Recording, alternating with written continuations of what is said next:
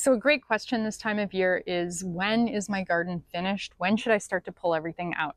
And even though we've had a couple frost warnings in our area, we haven't had a frost. So I would say there's three major reasons that you would want to finish up with your garden. One is that there's a frost coming, a real frost. The other one is that you have pest and disease pressure. And then the other one is just really convenience. So maybe you want to put something else in the bed, or maybe you're done harvesting and fed up with that crop.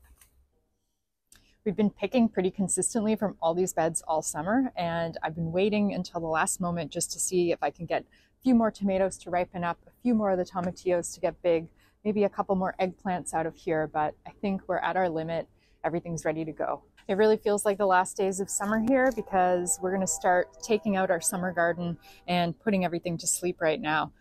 So you're going to be watching for frost. You're waiting for that day when you have low nighttime temperatures, but also clear skies. If you have rain and low nighttime temperatures, you're not really going to get a frost unless the temperatures fall below zero. But those 2-3 degree nights, your weather should tell you frost warning, frost advisory. And as you get to know your garden space, you're going to also know what are the areas that are going to frost first, what areas are a little bit protected, what to watch out for. Another thing that tells me to take my plants out and be done with it is pests and diseases. So pests, not really so much this time of year, but maybe you've had somewhere where there's an infestation and the plants aren't healthy. You can get rid of those. Diseases, you're going to see especially fungal diseases late in the fall.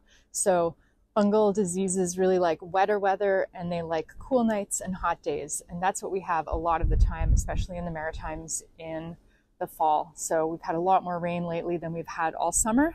And that's going to mean that the fungus can get going, it can reproduce, and it can spread really easily among your plants. So I'm seeing some late blight on these tomatoes, cucumbers and zucchinis. We've started to get both powdery mildew and downy mildew. So I want to finish those off and get them out of there. I've been removing leaves as I see them, but it's kind of at a point where they're pretty much ready to go. Not much I can do.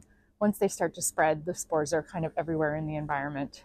Another thing that might tell you your garden's done is just that you've got enough food from it. I just picked a whole bin of tomatillos. It's interesting because tomatillos kind of I think of as a summer fruit, salsa verde. We're going to process all these, but maybe you've had your fill of tomatillos you don't really want to process anymore.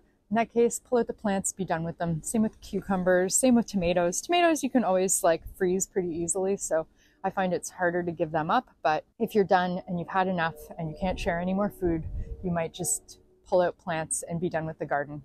Gardening can be a lot of work in the summertime, and sometimes it's nice just to sort of put things to bed, finish off, and not think about it anymore. Think about next year instead of think about this year is really the way I think about it, because I'm kind of always thinking about gardening, to be honest.